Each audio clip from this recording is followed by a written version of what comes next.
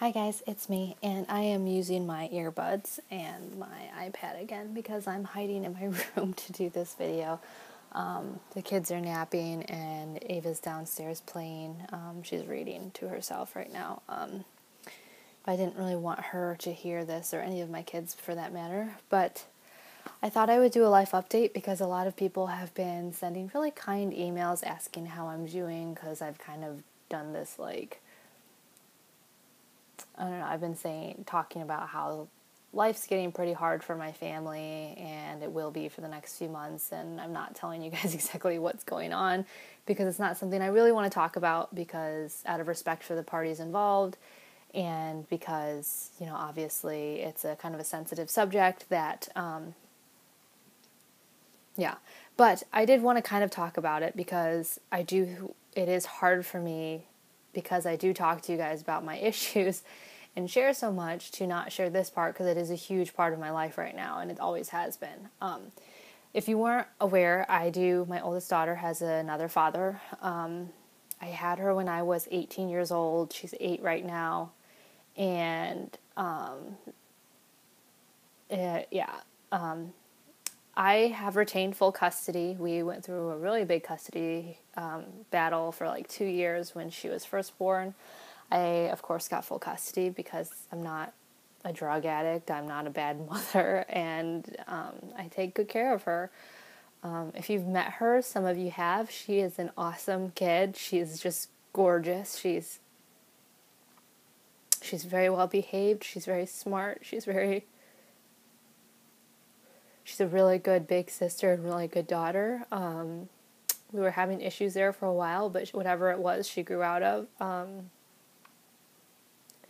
Some stuff has happened in the past few weeks that I, of course, haven't talked about on my blog or here because, again, I'm trying to respect everybody involved. But basically, some stuff has happened to where our custody visitation needs to be revisited because it's not working anymore. It's been 8 years since one was set. If you have shared parenting, or have full custody of a kid and you do visitation, you understand that things change with age. She's in school now. It's not working anymore. So basically, long story short, I went and asked for a modification, and then he went and got a lawyer and is now suing me. So it's what I expected, because I wouldn't expect any less from him. So now we are in for a really big battle because he wants to make me out to be a bad mom. And I don't think I am a bad mom. So my husband and I, as you guys know, are on a budget. And I'm not trying to talk about this because I'm feel bad for me, or this is drama to entice people to watch my channel, because honestly I would rather people not watch my channel, except for those few that really do care about me.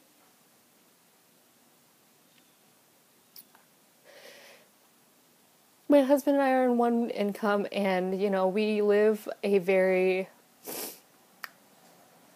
frivolous about some things. We like our gadgets. We like things that make us happy, but we live in a modestly sized home. We don't go on big vacations. We choose what we want to spend our money on. And obviously we have 3 kids, so that takes up a lot of our income. We have a bunch of health bills from, my ER visit was $250, just my copay. We haven't even gotten the bill for my CAT scan, and my husband had surgery last year, so we're paying that off still. But this lawsuit is going to hit us hard. It has hit us hard, emotionally for me, because nobody likes being called a bad parent or having their parenting in question, especially when I have, for the past 8 years, I'm 26 years old, for the past 8 years, I have taken care of that little girl, and I feel like at 26, I'm 18 years old again, trying to defend my parenting when most 18-year-olds were just out partying and going to school, and I was working 3 part-time jobs supporting my child. So it's hard because I don't feel like I should have to defend myself, because if you meet my kid, there's no reason why anybody should think that I've done anything wrong to her or by her. So it's been really hard, and financially it's going to be really hard because we obviously, since he lawyered up, I wanted to work things out in mediation. Since he lawyered up, I have to now lawyer up. So it's going to cost probably, well, our retainers a couple $1,000, and then who knows after that? We don't know. And it just sucks. You can't ever just like work things out anymore. You know, it always has to go like through the court systems, and then if somebody lawyers up, then the other one has to, because it's just like, I don't know. I just wanted to work things out, you know. I just wanted to be able to talk about something and work things out, but that's not going to happen, and that's fine. But it's just like, it's been really hard emotionally and physically. I'm just stressed. I have really terrible TMJ, so I've been clenching a lot more. So then I had to go to my dentist yesterday and get fitted for a day guard because I've been stressed at clenching, and it's been worse, and my night guard is not helping me during the day, so now I have to wear something during the day when I'm at home, and that apparatus isn't covered by my insurance, so I have to pay for that out of pocket too. So it's been hitting us really hard. It's been hitting me really hard because I don't know. But I'm confident. I mean, again, like, I don't feel like I need to defend myself. So that's basically it. So if I disappear for a little bit, or if I seem unhappy, it's because I am unhappy. I'm very, very unhappy right now. And I don't care if my daughter's father's watching this, because I have a freedom of speech. I have a right to talk about what's going on in my life. I'm not saying anything bad against him. I'm just sad. I'm just talking about how I feel right now, which is I'm just sad. You know? So, and of course he probably has his own opinions or side of the story, and maybe I'm just this terrible person and I don't realize it, but this is just how I feel. This is what's going on with me. So Ava's being so strong about it all. She knows that we all love her, and I think she's okay. I don't talk about it in front of her because I don't want her upset.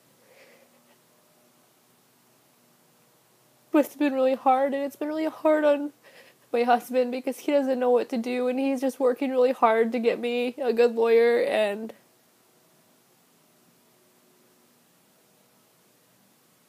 you know, it's not his fight. That's what hurts the most, is that, like, my husband married me, and he's dealing with all this stuff that's, like, not even his fault, you know? Like, he has to deal with all of my baggage still, and I feel so terrible, and he's such a good father, you know? Oh, so, yeah, so if I seem upset, or my videos seem really short, or whatever, it's because I'm masking this just ongoing pain. Just this really deep-seated pain and stress because we can't afford this, you know, what's going on. But, you know, I was really excited because my husband, you know, got a raise and we were doing really well. And then, you know, this hits us and it's just like, I can't ever win. You can't ever win. So, yeah, there's that. And then another thing that's going on is I met with my doctor. Some of you know I had that endometrial issue that I was in the emergency room for last week, and I don't know, I hope this mic isn't, like, exaggerating all my sniffles. I feel bad, but basically I'm being put on a low progesterone birth control pill, which kind of sucks because the whole reason of getting a tubal was so that I wouldn't have to take birth control, and to see if that helps. It's going to stop my cycles completely. It was either that or going on Depo-Provera, which when I was on that when I was a teenager, my emotions went crazy. As you guys know, I have PMDD too, so it's very important to get my cycles to just stop. I know some people asked, like, oh, you know, they can do a partial hysterectomy or induced menopause or things like that to stop my cycle, but I, in the next year or two, might be donating my eggs to a friend. So it's really important that my ovaries stay working. So what I need is a short-term fix for now. And my doctor doesn't want to do menopause or hysterectomies because I'm 26 years old. He doesn't want to do that to me. So we're going to start on a low progesterone birth control, and I will take that, and if it stops my cycles, to see if maybe it'll stop my endometrial lining from growing outside of my uterus. and then just stick with that and painkillers for a year. The reason why we're not going to do Depo is because Depo can stay in your system for up to 4 months. So since I don't know when egg retrieval or harvest could possibly happen, that's not a good idea because, we want it out of my system for my eggs to start producing again. So the pill is the easiest temporary thing to do. So that's kind of all he could tell me. I mean, there's no real cure or fixed endometriosis. I know some people said that they got surgeries done and that fixed it, but he said that in his experience, not everybody's been successful with that. And what I have is my endometriosis is mainly in my canal, whichever that means. I have really deep holes and stuff like that. So I don't know. I had another attack last night, which was random because my period's not due for another 2 weeks. So I don't know what that is. I think if it comes back again, I'm going to go see my regular doctor to see if maybe it's not something else too. But that's kind of where we're at with that. But yeah, we've also been having some issues with Wyatt just because he's 3 and he's just at a really difficult age. Kaya's doing really well. She's not sleeping again, but it's because all 4 of her top front teeth are coming in.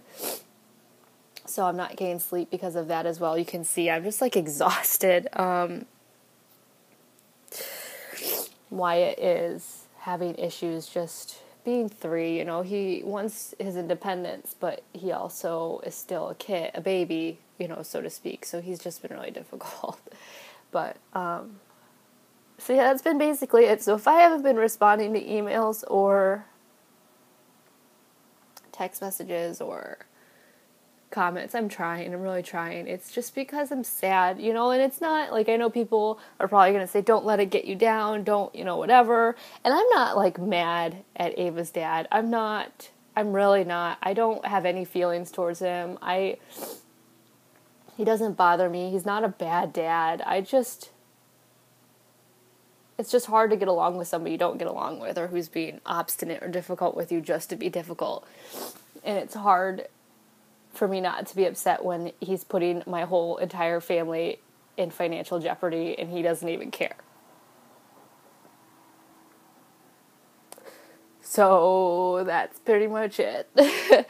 That's my update. So I hope you guys can respect me not talking about this anymore, because it's not going to be something that I am going to, I know I have a right to talk about it, but again, I don't want to make any mistakes or have anybody get mad at me. He's already going to be mad at me that I even mentioned it, but it's my life. But I just thought I would share with you guys because you guys are the biggest, other than my parents and my husband, you're the biggest support that I have right now.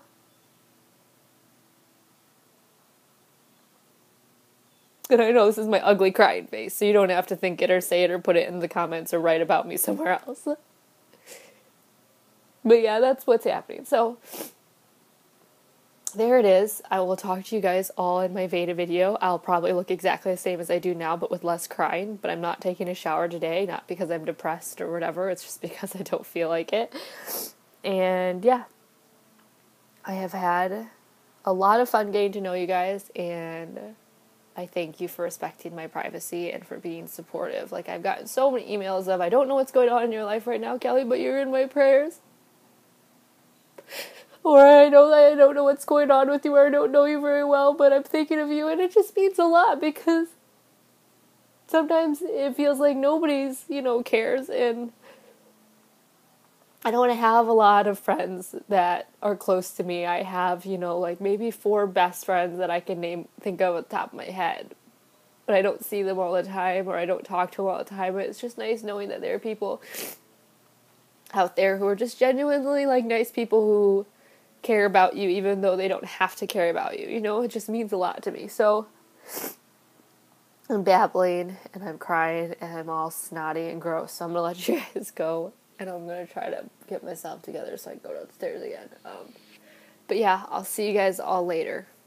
Bye.